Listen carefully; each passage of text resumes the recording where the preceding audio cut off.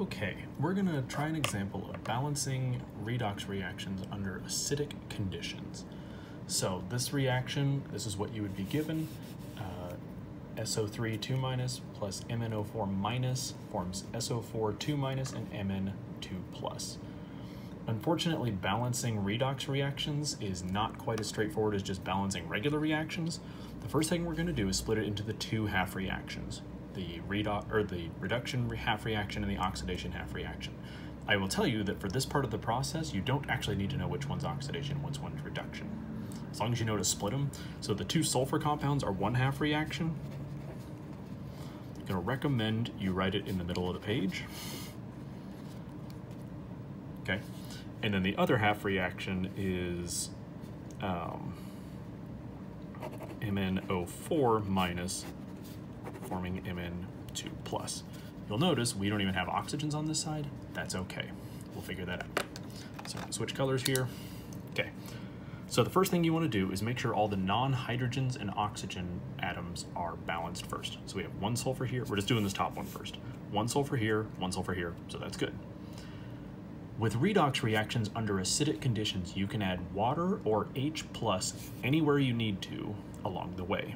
So we have 3 oxygens here and 4 oxygens here, so we are going to need to add a water to this side to increase. This is our only source of oxygens that we have. So now we have 4 oxygens on this side, 4 oxygens on this side. Unfortunately, we've added a bunch of hydrogens. So now we have to add 2 hydrogens over here. At this point, our atoms should be balanced. 1 sulfur, 4 oxygens, 2 hydrogens, 2 hydrogens. The last part of this is to make the charges balance out.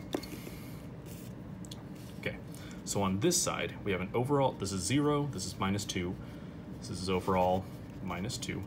And over here, we have -2 and +2, so this is 0. We need the charges to balance, which means we're going to add electrons to whichever side is more positive until they're the same.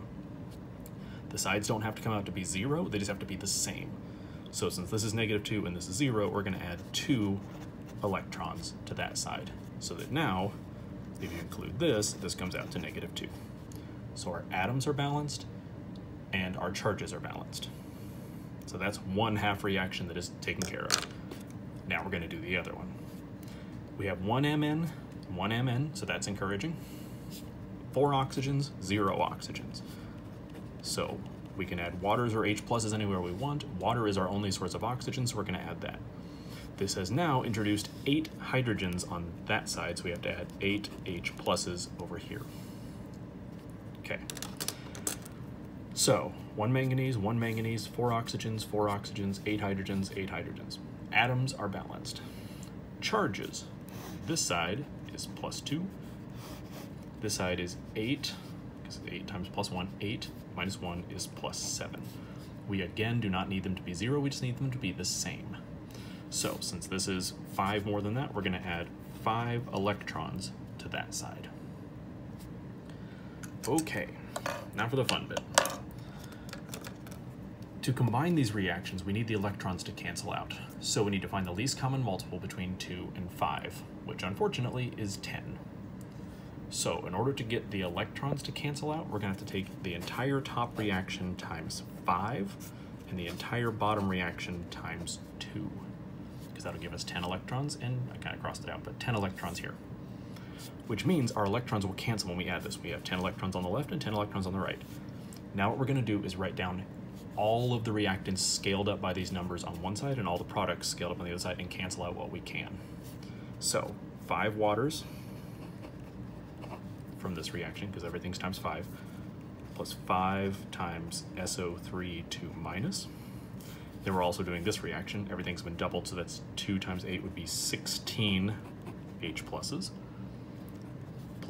2 times MnO4-. All of this together is our reactants. I don't have room to write the product, so I'm just going to write it underneath. Now we do the same thing for our products. 5 times all of this, we're ignoring the electrons. So 5 SO4 2-, plus 5 times 2 would be 10 H+, and then down here 2 times Mn2+. Please be really careful and diligent about writing your charges. 2 times 4 would be 8 waters. Okay, now we're gonna cross out anything that we can, anything that's the same on both sides. We have 5 waters here and 8 waters here, so these will all be gone, and this will now be 3. We removed 5 from both sides. This, we have 16 H pluses and 10 H pluses here. This will all cancel out, and this will become 6. I'm going to rewrite everything just to make it look clean, but we should be done. So 5 SO3, 2 minuses, plus 6 H pluses, plus 2 MnO4 minus forms 5 SO4, 2 minuses, plus 2 Mn2 plus 3 waters. Hopefully this is balanced. Let's double check it. We have 5 sulfurs, 5 sulfurs. Oxygens, I guess we have 15 plus 8, what's that, 23? Here we have 20 plus 3 would be 23, so we're good. Hydrogens, we have 6 here, 2 manganese, 2 manganese. Charges, this is 5 times 2 is -10, plus 6 would be -4, plus another -2 would be -6. So we expect this side to add up to -6. This is 5 times 2 is -10, plus 4 would also be -6. So technically the charges, the atoms, everything has balanced out. And it's under acidic conditions, so we can have hydrogens and water anywhere in this reaction that we need to, which we added to make the charges all balance out.